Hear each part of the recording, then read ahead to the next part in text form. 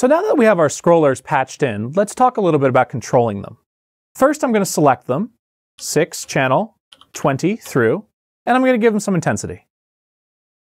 Now, in order to work with any of the non-intensity parameters of the console, we're going to work mainly in the encoder area on top. The first thing we need to do is tell the console that we're going to work in color. So I'm going to hit the color button.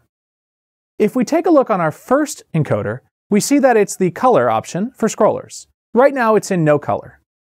I can change this just by spinning my encoder. And as I do, I'm going to jump right through all of my different scrolls. If I know a particular frame that I want to go to, like 12, I can enter 12 and tap the encoder, and it'll jump right to that frame. With this particular scroller, I went through the scroll editor and told it exactly what frames were in it. So I can push and hold this encoder and see exactly which colors are there and select R07, and it'll jump right to it. That's only there if you've gone through a major scroll, so a little bit of work up front can make your life a lot easier when working with scrollers. If we take a look at the channel view of our Live tab, we can see that this information for scrollers is listed right below the channel. We've got the channel, then its intensity, and then what scroll it is. Notice the number in the beginning, that's what frame, and the text field that follows. That's that custom information we've given it so that it knows what we're working with.